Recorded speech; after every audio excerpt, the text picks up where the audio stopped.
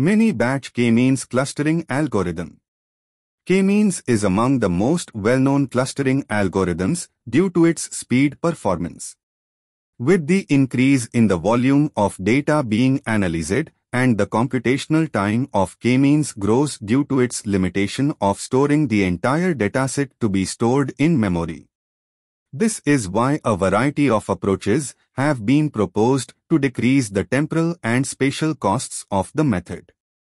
Another method that can be used is the mini-batch k-means algorithm.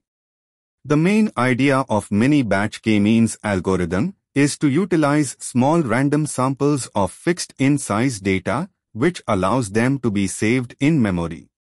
Every time a new random sample of the dataset is taken and used to update clusters, the process is repeated until convergence.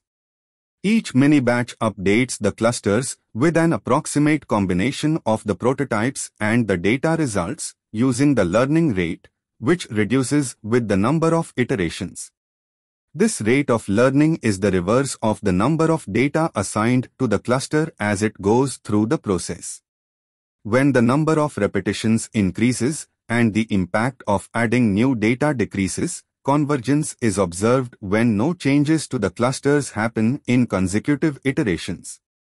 The research suggests that the algorithm could result in significant savings in computational time but at the cost of a decrease in the quality of the clusters, but not an extensive analysis of the method has yet been conducted to determine how the specific characteristics of the data like the size of the clusters, or its size, impact the quality of the partition.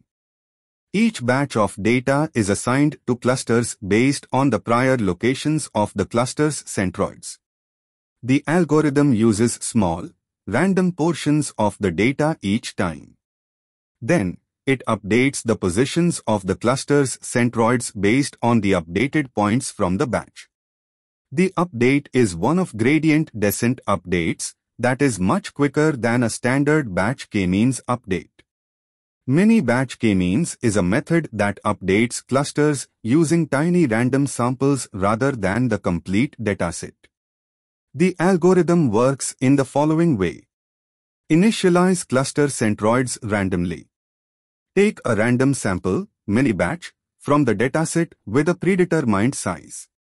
Using the previous positions of the centroids, assign data points in the mini-batch to the closest ones. A quicker gradient descent-like update is used to update the centroids' locations depending on the points in the mini-batch. Repeat steps 2 to 4 until convergence is achieved.